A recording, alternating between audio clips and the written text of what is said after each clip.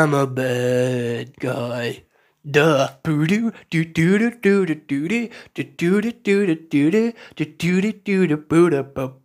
What's poppin', y'all? Welcome back to another YouTube video, and today we're taking a look at another film review. Today we're taking a look at Bad Guys. If you didn't know that Billy Elliot intro, that's what that was for.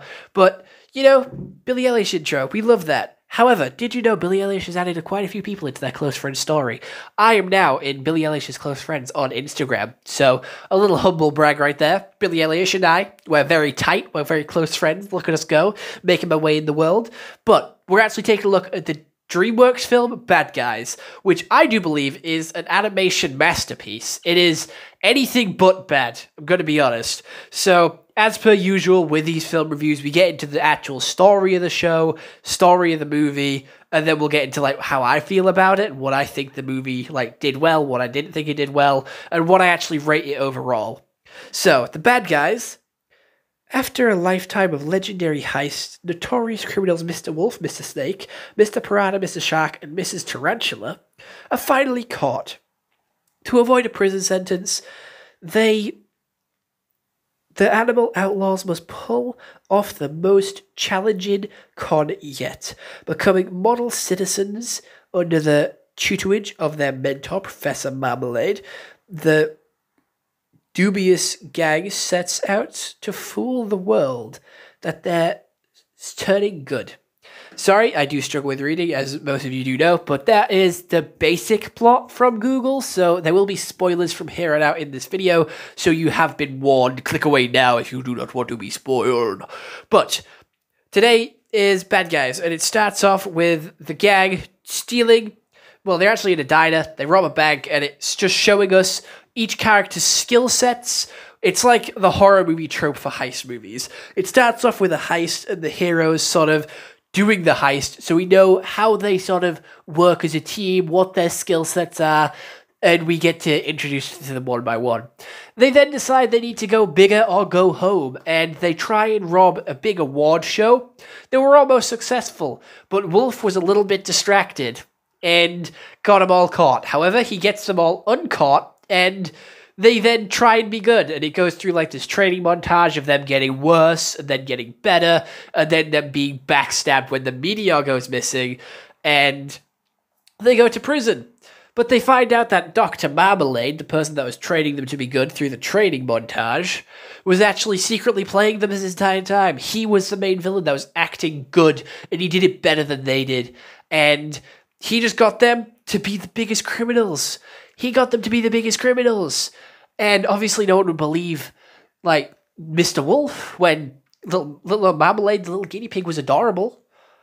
But then they get broken out by the Fox president, or the governor, and they then fight Snake, like, they argue with Snake. Snake joins Marmalade, and it's like a load of fucking double crosses laid on top of each other, with Snake double crossing Marmalade to join Wolf, and then Wolf double crossing, like, then Marmalade double-crossing Wolf. It was all really confusing, and there were so many double crosses and plot points and, like, changes and tomfooleries, red herrings and stuff like that, which are normal for a heist movie, but I felt like this one was really unique, with obviously these characters being obviously wolves and animals. However, they were the only animals in this universe. Like, the main characters are the fox, the wolf, the snake, the piranha, the shark, the tarantula, the guinea pig.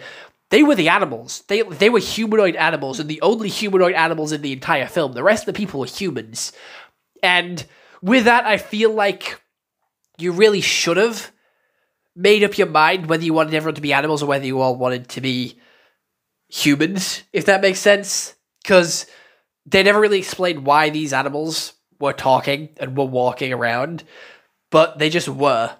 And the most focus did go on, like, Wolf and Snake and their friendship, and how much Wolf was lying to Snake, and how, like, Snake was feeling and reacting to it, because he technically lied to Snake for a while and actually did want to turn good, and Snake didn't, but they all ended up turning good anyway in the end. So it's like a story of, like, turning over a new leaf, and anyone can change if they wanted to. It's a story of change.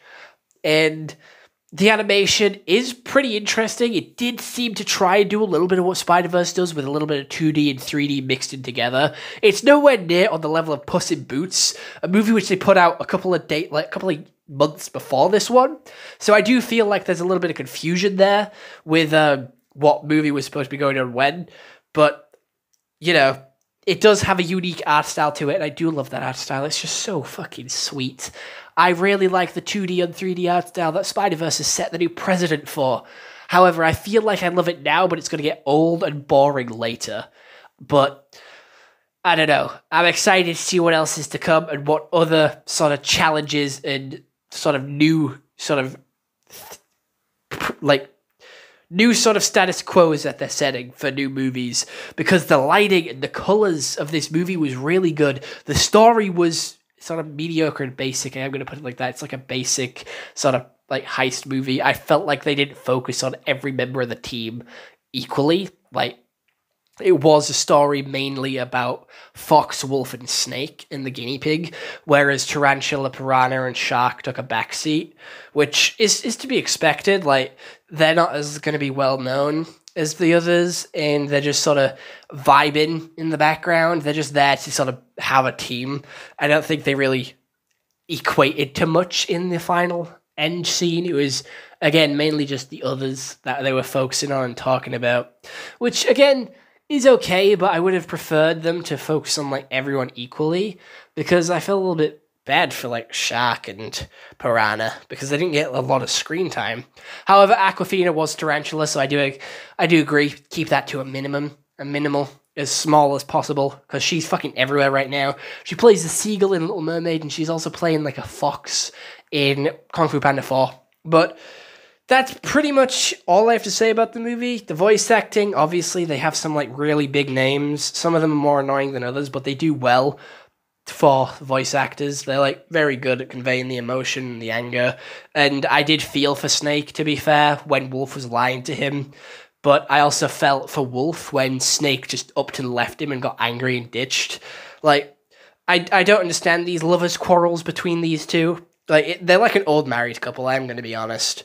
But I didn't really care for it that much, because they focused a lot more on Wolf than they did with Snake. So it wasn't like an equal bond, and you obviously had to follow along with Wolf in the sort of backstory that they had with sort of Snake teaming up with Marmalade was sort of out of the blue. Like, I genuinely didn't expect that, and it did catch me off guard, like, a lot. I was genuinely confused with how long they were working together.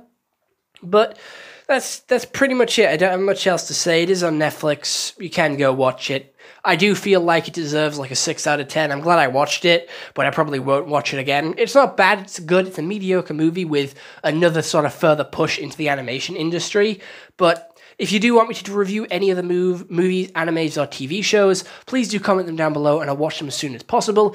Also, please let me know if you prefer these videos with or without a script, as this video did not have a script, but a couple of other videos that I did on this channel about film reviews had a script. So, you know, I'm sort of mixing it up, doing a little bit of 50-50 to trying to get your guys' feel on which one you prefer. But if you do want to help support me, please do consider liking and subscribing, as it does help me out quite a lot. I know 98% of you are recurring viewers, but you're not subscribed. So what are you doing? Get on that. Subscribing's free, and you can always change your mind later if you don't like my content and you actually do decide you don't actually like me. That's fine. I get it. Not many people do like me. And if you want to check out my TikTok, my Instagram, go for it. It's in the link in the description in my link tree.